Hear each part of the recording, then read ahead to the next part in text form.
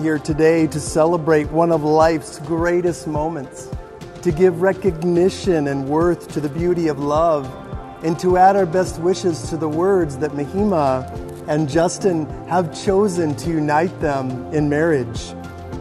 The union of husband and wife in heart, body, and mind is intended by God for their mutual joy and for the help and comfort given one another in prosperity and adversity.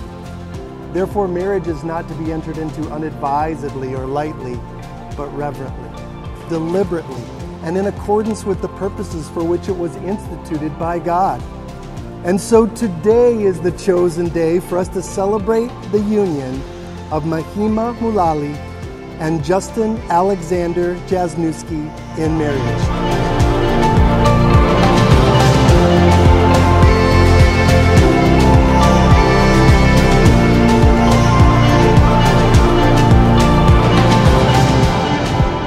Justin and Mahima, the commitment of marriage is one of the most important decisions that you'll ever make in your life. The vow of marriage is a pledge to each other of a lifetime of love, and you're committing to share all that life has to offer.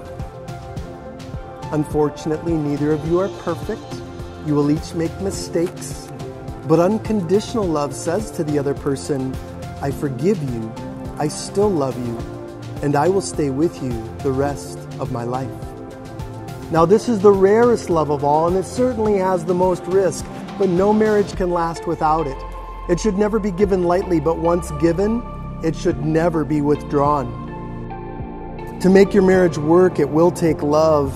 Love should be the very core of your marriage. Love is the reason that you are here.